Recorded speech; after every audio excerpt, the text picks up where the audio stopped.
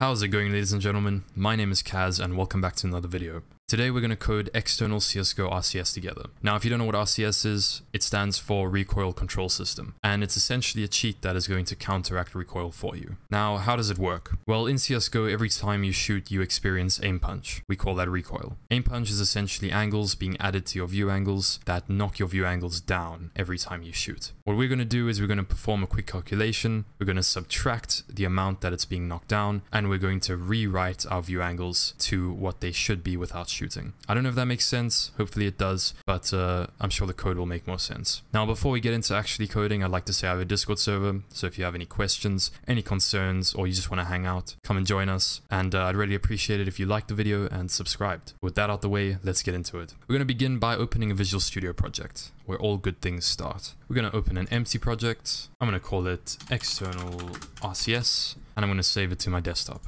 Alright, now that Visual Studio has been kind enough to open, the first thing we're going to have to do is come up to the top here and change this from debug to release. And we're going to change it from x64 to x86. Now we're going to need to change some solution properties, so stick with me here. Go ahead and right click on your solution, go to properties, and change the C++ language standard to C++20. Make sure your configuration type is application.exe and go ahead and apply. Next go to advanced and make sure your character set is set to the multi-byte character set. Apply, and the last thing we're going to do is come over here to linker system and make sure you're using subsystem console. With that out the way, we can create our files. Now the first file we're going to create is going to be our main file, and that's going to be a source file. This file is going to be where our cheat's going to run and all that fun stuff's going to happen, so let's make that. The next file we're going to create is going to be a header file. We're going to call it memory, and it's going to hold our memory class. Now, if you don't know what memory class I'm talking about, it's basically just some wrappers around read process memory and write process memory. I'll have a link in the description below. You're going to come to this repository. You're going to go to cheat, you're going to go to memory.h, and you're going to copy and paste all of this code. It's very difficult to fuck up, pretty easy, so I hope you get this right. With that out the way, we can move on to main.cpp, and the first thing I'm going to do is include our memory class. Now we can go ahead and make our entry point. Now as per usual, we're going to require some offsets. So I'm going to create a namespace that's going to hold our offsets. I'm just going to call it offset. Now to get offsets, we're going to use Haze Dumper. I'll have a link to it in the description. It does all the hard work for us. All we need to do is copy paste. So go ahead and follow along. The first offset we're going to need is going to be local player. Go ahead and search for it and copy paste this line.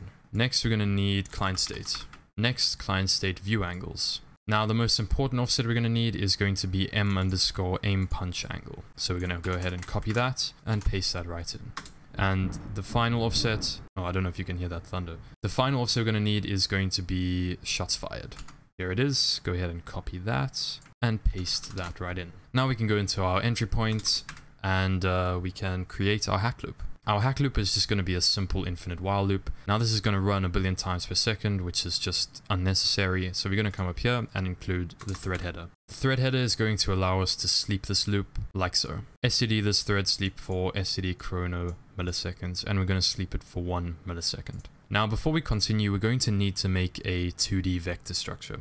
And we can do that like so. It's just a simple struct called vector2 that holds a float x and a float y. Now technically view angles and aim punch angle are vector 3s, but CSGO has no role. There is no z, and therefore there's no point in using extra CPU cycles to read and write the z if we're not going to use it. So we're just going to be efficient and use a vector2. Anyway, before we get into actually reading and writing process memory, we need to initialize our memory class and get the address of client and engine. So let's do that. We can initialize our memory class like so. We're going to create an object called memory, and we're just going to call the constructor, and we're going to pass in csgo.exe. This is going to do a lot of fun stuff. It's going to open a handle and loop through things, and it does all the work for you. Next, we're going to get the address of client and engine.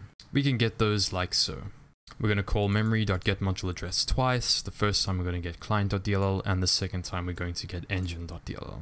Now the last thing we're going to do before our hack loop is we're going to make an object to store our old aim punch. We can do that like so. Now this line here is very important, you need it, and it won't make any sense right now, but later on I'll explain why we need it. So moving on into our hack loop.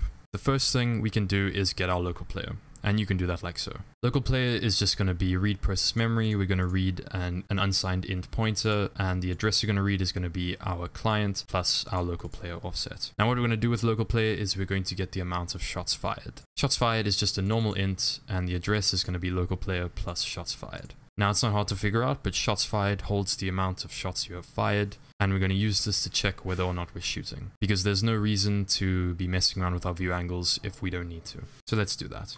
So if shots fired and else. Now in this else statement, we are going to do something very special. We're basically going to reset our old punch. Obviously right now it is nothing, but in this else, we're going to set it to nothing. We can do that like so. Now once again, this probably isn't going to make much sense to you, just bear with me, but just know that when we aren't shooting, we're going to be setting our old punch to 0, effectively resetting it. Anyway, moving on to our if shots fired block, we're going to get client state, and then we're going to get our local player view angles. And we can do that like so. Client state is going to be a UN pointer off of engine plus our client state offset. And our view angles are going to be the DW client state view angles offset off of client state. Now, please note this is a vector 2. And also please note that this is engine, not client. View angles are the angles in which we are looking. Now, after we've done this, we're going to go ahead and get our aim punch. We can do that like so. Aim punch is going to be local player plus the aim punch offset, and once again we are reading a vector 2. Now as I explained earlier, aim punch occurs every single time you shoot. That is what we know as recoil, and aim punch gets added onto your view angles.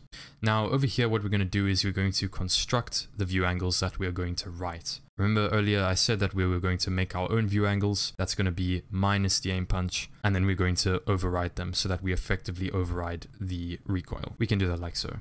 We're going to create an instance of our vector2 class. We're going to call it new angles, and we're going to set the x to viewangles.x plus oldpunch.x minus aimpunch.x times 2. Now this might look very confusing. Let me explain. Remember, our view angles are where we are looking. Remember, old punch is this thing up here. Our aim punch is how much our view is changing, and why we're timesing by 2 is because that is actually the factor that Valve servers have it set to. Now once again, we're using old punch over here, and you probably still don't understand what that's used for. The thing is, old punch needs to be stored after every single iteration, because if you just subtract aim punch times 2, what's going to happen is you're just going to compensate recoil for the previous shot. You're not going to compensate recoil for all of your shots. Therefore, what we're doing is we're saving the previous one into this instance outside of the loop, and we'll do that later. Moving on, what we need to do is we need to do some error checking in order to not get banned.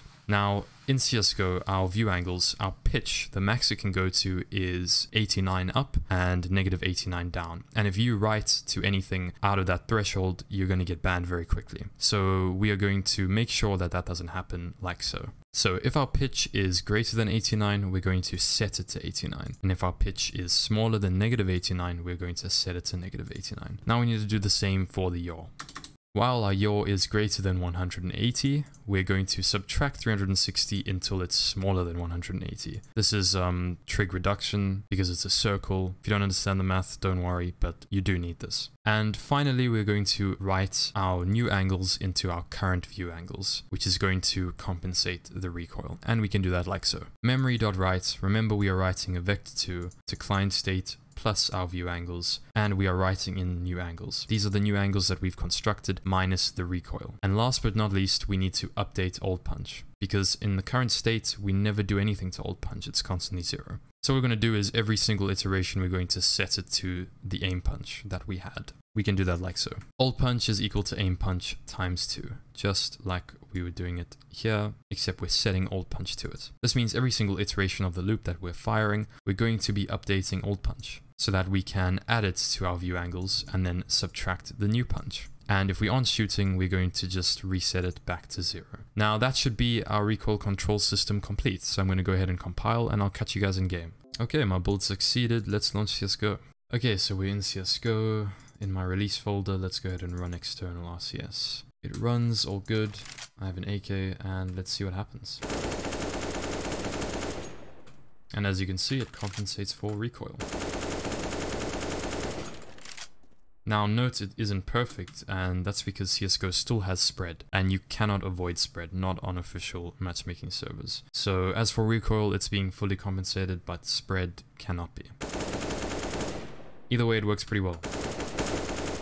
So that just about wraps up my video. Thank you very much for watching. Remember, if you have any questions, leave them in the comments or join my Discord server. We can have a chat, and I'd appreciate it if you like and subscribe. Till next time, ladies and gentlemen, cheers.